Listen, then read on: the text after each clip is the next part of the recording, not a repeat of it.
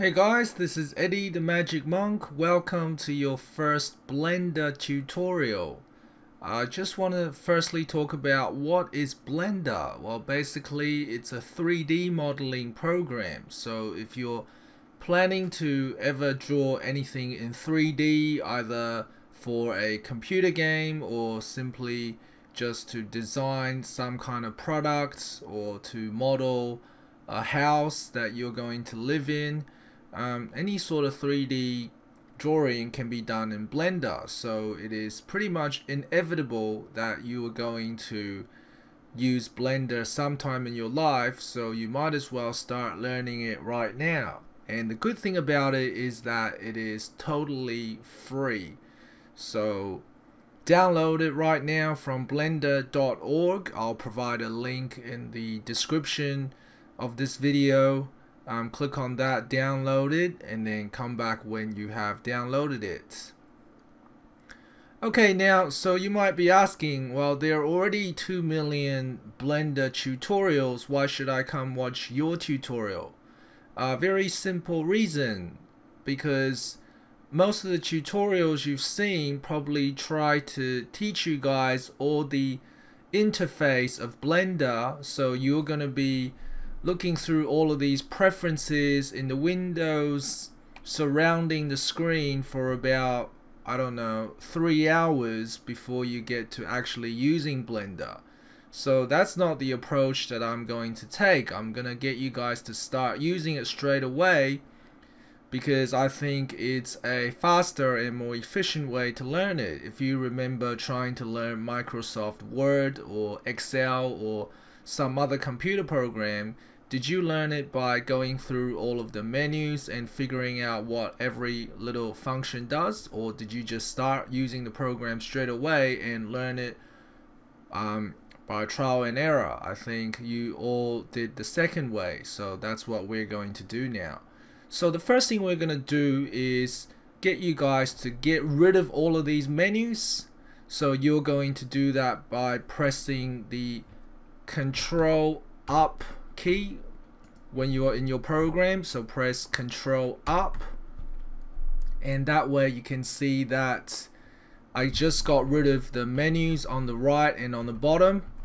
So I just have this, and then to get rid of this menu on the left, I'm gonna press the T key.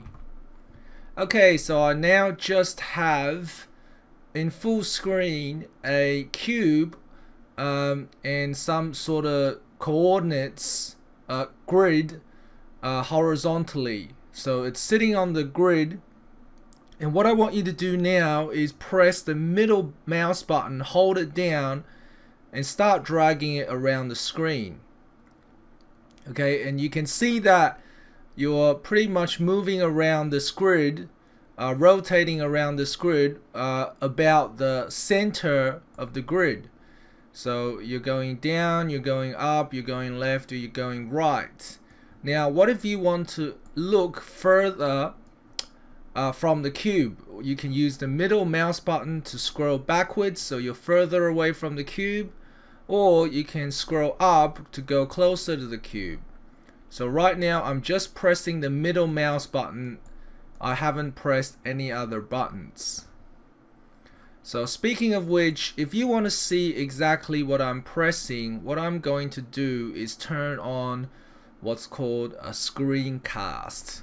So you do that by going into this window here and this button here, and go to user preferences, and then you go to add-ons, screencast keys, and make sure that this is turned on. Okay, so there should have been no clicks before, no ticks here before, so tick it, and then go back to your 3D view. Okay, so what's going to happen is you're going to press the N key, and then you're gonna go down to screencast keys and click Start Display. Okay, and then you're gonna scroll down here again and click on where is it? Mouse mouse text. So now it's going to show everything that I'm doing on the bottom left hand corner. So it tells you that I'm pressing my middle mouse button to go around the screen. So if you have missed what I just said, don't worry about it. It's not necessary for you to have the screencast anyway. So press the N key to get rid of the menu on the right. So you should be okay now. Dragging the middle mouse button and looking at the cube from different angles. And now I will just briefly explain the coordinate system. So ignore these two things that you can see here, the light and the camera. Just ignore these objects. We'll use them later on. And you can ignore this 3D cursor here as well. We're just looking at the cube right now. Okay, so you can see the horizontal grid. You can see the green line and the red line.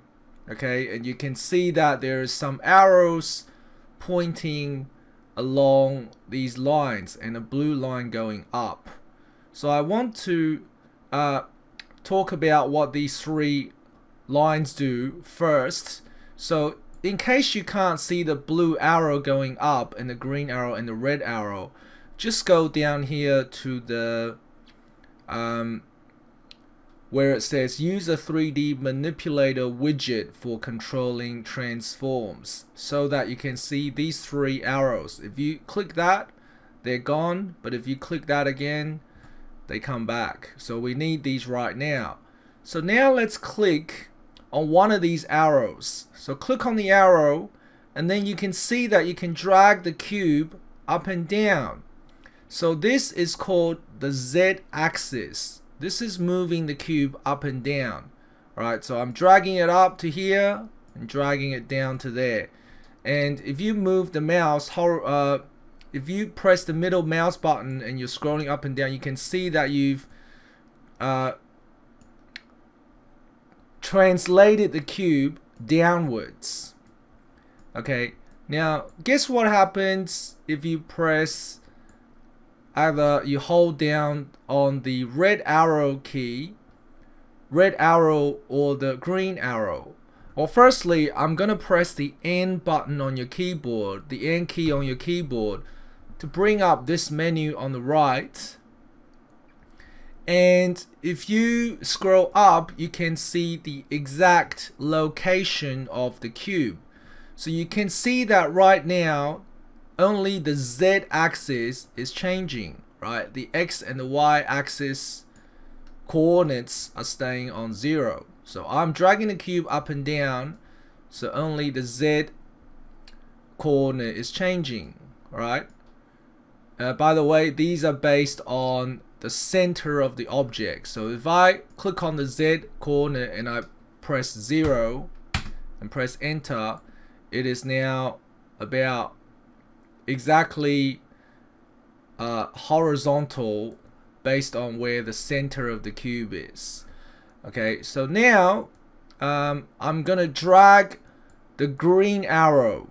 Okay, I'm gonna drag the box along the green arrow. So hold down the left mouse and drag it along the green arrow, and you can see that the Y coordinate is changing. So green represents the Y axis. So I'm dragging the box along the Y axis right now. Okay, and then as you can see, if I drag the box along the red arrow, I'm changing its X axis. Okay, so X axis is now 4. Y axis is right now on 10. Right, so you can see 1, 2, 3, 4, 5, 6, 7, 8, 9, 10.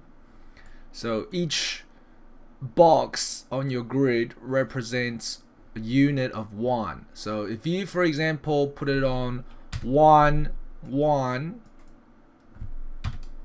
right, the box is sitting, the center is sitting in the corner of the first box, right? 1 unit to the right and 1 unit upwards. Okay, so sorry, 1 1, and now let's set the Z coordinate to 1 as well, and you can see that it's now floating. Oh sorry, it's not floating, it's just sitting on top of the grid.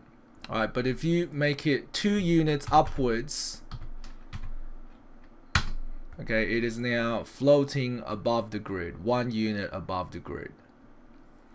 Okay, so hopefully you guys are able to play around with this a little bit. So just a quick recap, all you have to be able to do is be able to zoom in, zoom out, move up and down by holding the middle mouse button to rotate around the center of the grid.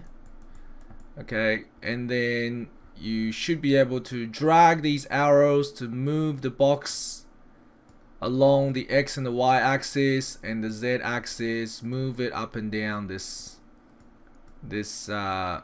grid. Okay, so that's all you got to do for the first lesson. Hope you guys are having fun with this and not finding it too hard. See you guys next time.